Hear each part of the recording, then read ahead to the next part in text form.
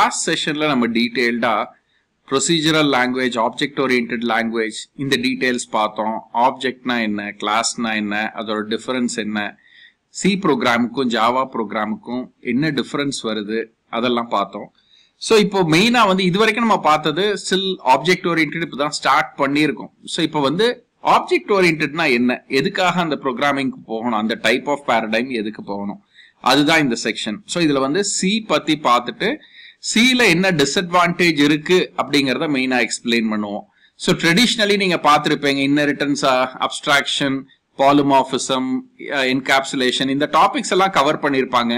But மெயினா என்ன difference நம்ம செக்ஷன்ல இருக்க போகுதுன்னா சி ப்ரோக்ராம் எடுத்து அதுல என்ன இல்ல, அதுல என்ன டிஸ்அட்வான்டேஜ்னு பார்த்துட்டு இப்போ ஜாவா அதை எப்படி எனேபிள் பண்ணுதுன்னு பார்க்க போறோம். அதுதான் இங்க மேஜர் டிஃபரன்ஸ். ஸோ நிறைய சேனல்ல நீங்க பாக்குறக்கும் இங்க பாக்குறக்கும் மேஜர் டிஃபரன்ஸ் என்னன்னா ஜாவால என்ன இருக்கு, சில அது இல்ல அப்படிங்கறதான் பார்ப்போம். ஸோ இப்போ ஃபர்ஸ்ட் பார்க்கலாம் ஊப்ஸ்னா என்ன, ஆப்ஜெக்ட் ஓரியன்டட் ப்ரோக்ராமிங். ஸோ இதுல ஃபர்ஸ்ட் வந்து ஒரு ரியல் வேர்ல்ட் என்டிட்டி, நம்ம ஏற்கனவே ஆப்ஜெக்ட் கிளாஸ் பார்க்கும் போதே பார்த்தோம், ஒரு ரியல் வேர்ல்ட் என்டிட்டியை மிமிக் பண்ணுது, அதுதான் ஆப்ஜெக்ட் ஓரியன்டட் ப்ரோக்ராமிங். இதுல டேட்டா செக்யூரிட்டி இருக்கு. ஸோ இது என்னங்கிறத பார்க்கலாம். ரீயூஸ் பண்ண முடியும், நீங்க கோடை திரும்ப திரும்ப ரிப்பீட் பண்ணிட்டே எழுத வேண்டாம், ஒரு தடவை பண்ணதை எக்ஸ்டெண்ட் பண்றதுக்கு ஈஸியா ரீயூஸ் பண்ண முடியும்.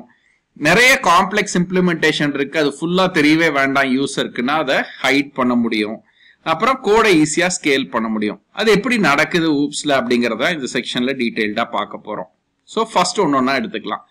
So mimic real world entities அப்படின்னா என்ன, ஸோ டேட்டா செக்யூரிட்டினா என்ன, ரீயூஸ்னா என்ன, இந்த நாலும் வந்து ஊப்ஸ்ல எப்படி எனேபிள் ஆகுது அப்படின்னு பார்க்கலாம். ஸோ ஃபர்ஸ்ட் வந்து நீங்க ஆப்ஜெக்ட் கிளாஸ் போன செக்ஷன்ல பார்த்தோம்.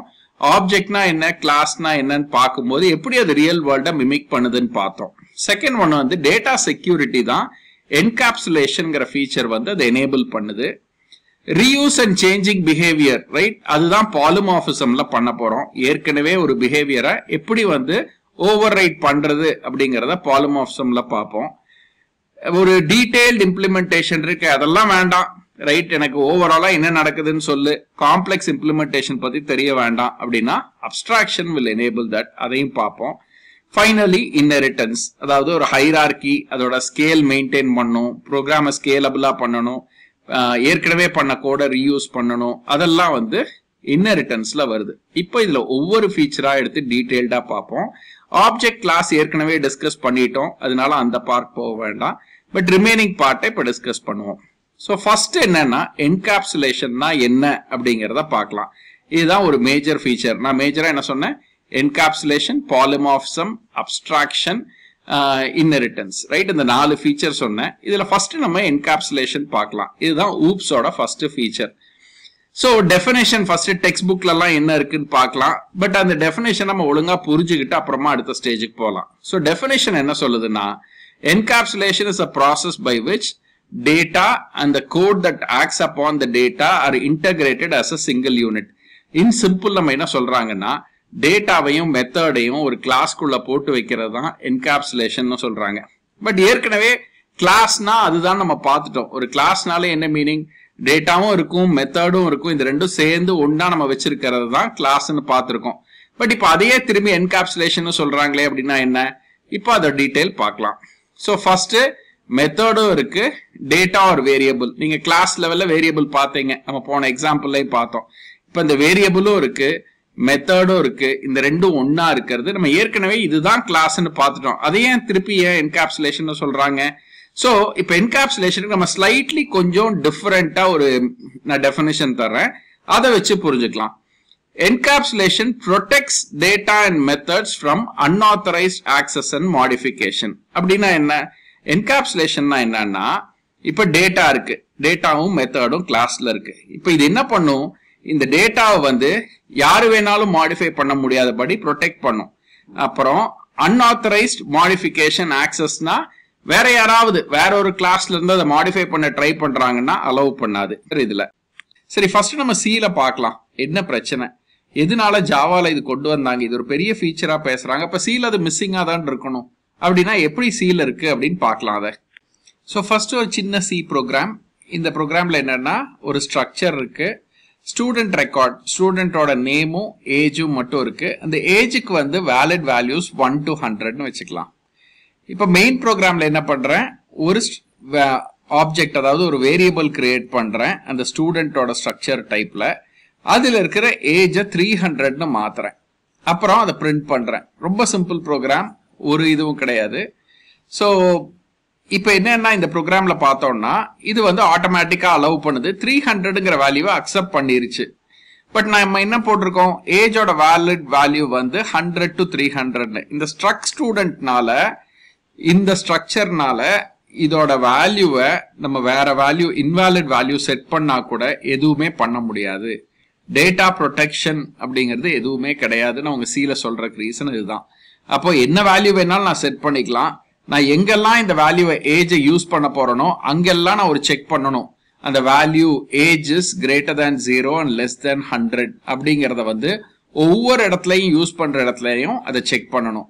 இப்ப யாராவது ஒருத்தர் அந்த வேல்யூ மாடிஃபை பண்றதை நம்மளால ஸ்டாப் பண்ணவே முடியாது. மெயின் ப்ரோக்ராம்ல யார் வேணாலும் எந்த ஃபங்க்ஷன் வேணாலும், இப்ப நார்மல் ஒரு ப்ரோக்ராம் எடுத்தீங்கன்னா நம்ம சின்ன சின்ன ப்ரோக்ராம் எல்லாம் ஒரே ஒரு ப்ரோக்ராமர் தான் எழுதுறோம்.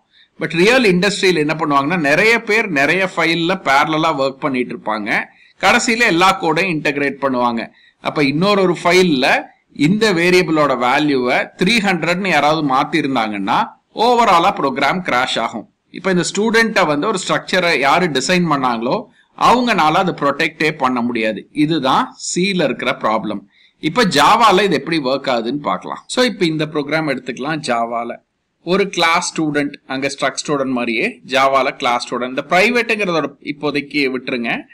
ஸ்ட்ரிங் நேம் இன்ட் ஏஜ் அப்படின்னு 2 வேரியபிள் அதுல இருந்த மாதிரியே பண்றோம். ஒரு கன்ஸ்ட்ரக்டர், இந்த ஆப்ஜெக்ட்ல யாரோ ஒருத்தர் ஒன்று கிரியேட் பண்றாங்கன்னா, ஒரு ஆப்ஜெக்ட் கிரியேட் பண்றாங்கன்னா கன்ஸ்ட்ரக்டர் கால் ஆகும். அந்த கன்ஸ்ட்ரக்டர்ல என்ன நேம் கொடுக்குறாங்க, என்ன ஏஜ் கொடுக்குறாங்களோ அதுக்கு ஏத்த மாதிரி இனிஷியலைஸ் ஆகும். டிஃபால்ட் கன்ஸ்ட்ரக்டர் நம்ம பண்ணல. செட் ஏஜ் இந்த ஃபங்க்ஷன் தான் ரொம்ப இம்பார்ட்டன்ட். இந்த கெட் ஏஜ் செட் ஏஜ்னு 2 மெத்தட் இருக்கீங்க. இது பேர் என்னன்னா கெட்டர் செட்டர் மெத்தட் அப்படின்னு சொல்லுவாங்க. இது வந்து செட்டர் மெத்தட், இது வந்து கெட்டர் மெத்தட். அப்படின்னா என்ன அர்த்தம்? சோ இதுல என்ன பண்றாங்கன்னா, எப்படி வந்து ஜாவா அந்த டேட்டாவை ப்ரொடெக்ட் பண்ணுதுன்னா, இங்க வந்து பிரைவேட்னு கொடுத்ததுனால வேற எந்த கிளாஸ்னாலையும் இந்த ஆப்ஜெக்டை டைரக்டா ஆக்சஸ் பண்ண முடியாது. நான் அதை பண்ணி காமிக்கிறேன், அது எரர் கொடுக்கும் பாருங்க. ஸோ இப்போ மெயின் மெத்தட்ல இருந்து நான் இப்போ என்ன பண்றேன்னா டைரக்டா அதை ஆக்சஸ் பண்ண போறேன் அந்த வேரியபிளை. ஸோ இப்போ ஒரு ஆப்ஜெக்ட் கிரியேட் பண்ணிட்டேன், S1 நியூ ஆஃப் ஆப்ஜெக்ட். இது இன்னொரு கிளாஸ், சரியா? இந்த இன்னொரு கிளாஸ்ல இருந்து அந்த ஸ்டூடெண்ட்டுக்கு ஒரு ஆப்ஜெக்ட் கிரியேட் பண்ணிட்டேன். இப்போ S1 dot age equal to 100ன்னு கொடுக்குறேன்.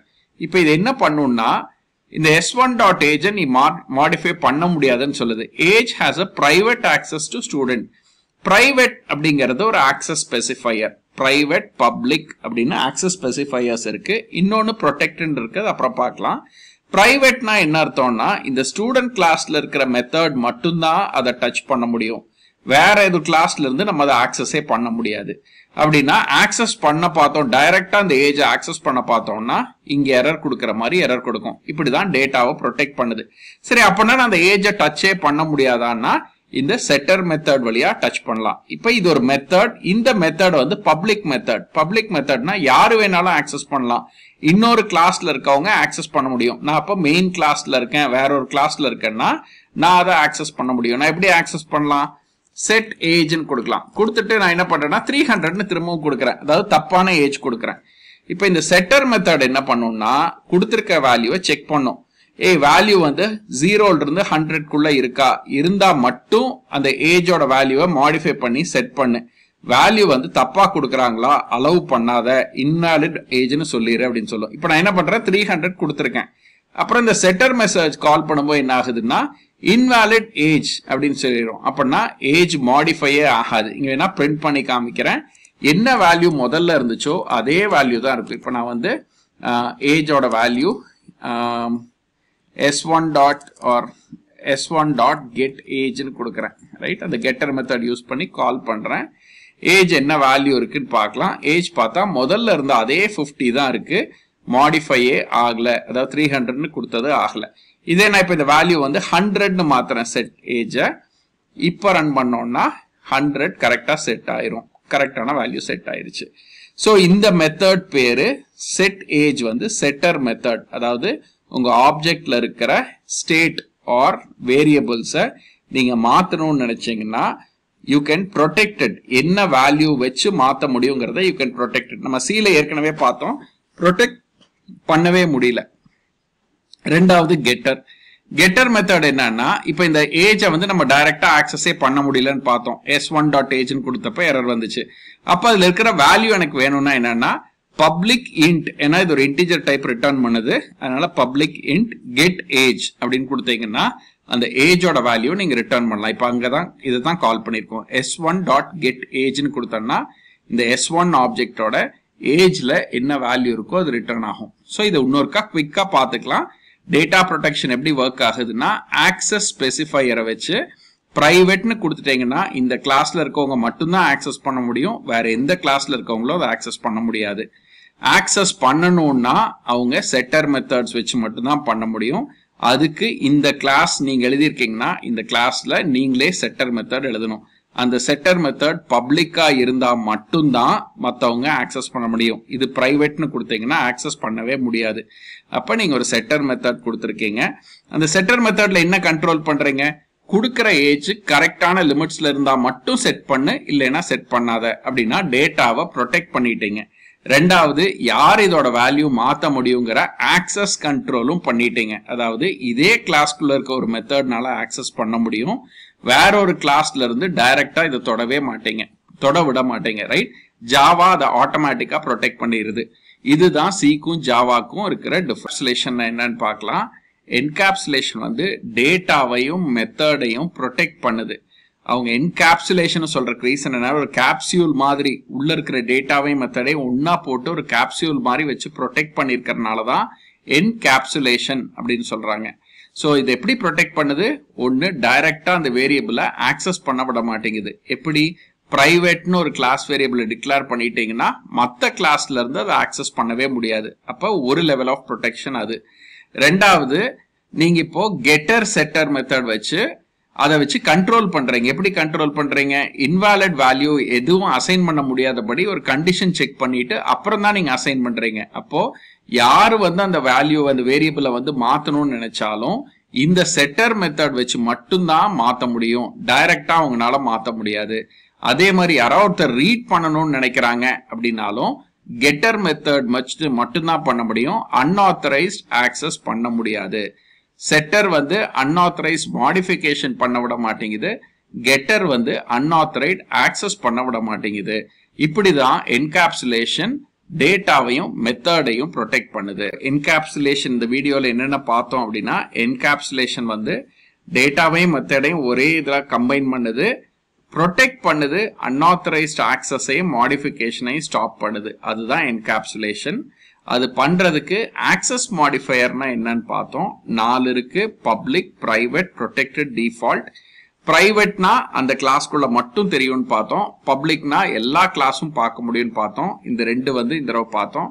டிஃபால்ட்னா அந்த பேக்கேஜ்ல இருக்கிற எல்லா கிளாஸ்னாலையும் ஆக்சஸ் பண்ண முடியும். இப்போதைக்கு பேக்கேஜ்னா என்னன்னு நம்ம டிஸ்கஸ் பண்ணல, பட் பேக்கேஜ்னு ஒன்று இருக்கு, அந்த பேக்கேஜ்குள்ள இருக்கிற எல்லா கிளாஸ்னாலையும் அதனால ஆக்சஸ் பண்ண முடியும். டிஃபால்ட்ங்கிற வேர்ட் நீங்க கொடுக்க வேண்டாம், ஒண்ணுமே கொடுக்கலன்னா அது டிஃபால்ட். ப்ரொடெக்டட் இப்போதைக்கு பார்க்க மாட்டோம், இன்ஹெரிட்டன்ஸ் வரும்போது ப்ரொடெக்டட் டிஸ்கஸ் பண்ணலாம்.